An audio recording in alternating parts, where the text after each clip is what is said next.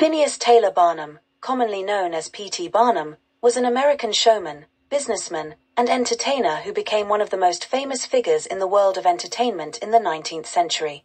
Born on July 5, 1810, in Bethel, Connecticut, Barnum's life story is one of ambition, innovation, and showmanship. Barnum grew up in a large family, and from an early age, he exhibited a knack for making money and entertaining others.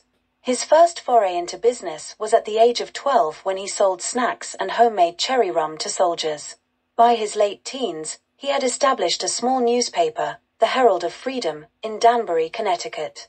However, it was not long before his restless spirit led him to New York City, where he sought greater opportunities.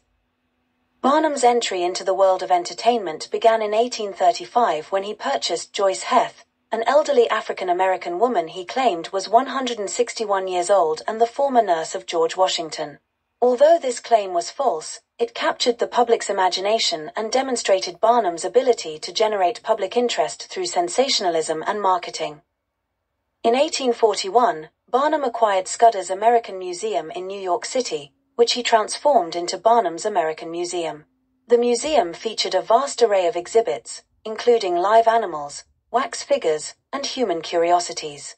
It was here that Barnum showcased famous acts like General Tom Thumb, a dwarf performer, and the Fiji Mermaid, a hoax artifact combining a monkey and a fish.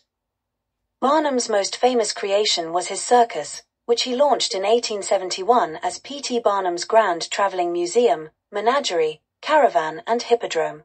This traveling show, known today as the greatest show on earth, combined elements of a traditional circus with unique attractions, such as acrobats, clowns, and exotic animals. Barnum's circus became a cultural phenomenon, bringing joy and wonder to audiences across the United States and beyond. Barnum was not only a master showman but also an astute businessman. He understood the power of advertising and publicity, often employing sensational tactics to draw crowds. His motto, "There's a sucker born every minute," reflects his understanding of human curiosity and his ability to capitalize on it. Despite his success in entertainment, Barnum also had a career in politics and philanthropy. He served as a Connecticut state legislator and later as the mayor of Bridgeport, Connecticut, where he championed causes such as temperance, animal welfare, and urban development. Barnum was a strong advocate for education and founded Bridgeport Hospital. Barnum's life was not without controversy.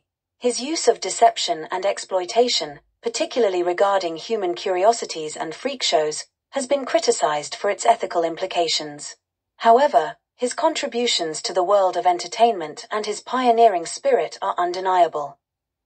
P.T. Barnum passed away on April 7, 1891, but his legacy endures.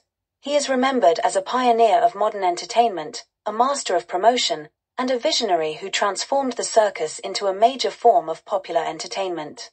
Barnum's influence is still felt today in the world of marketing, entertainment, and show business, where his techniques and innovations continue to be studied and emulated. Please subscribe to the channel.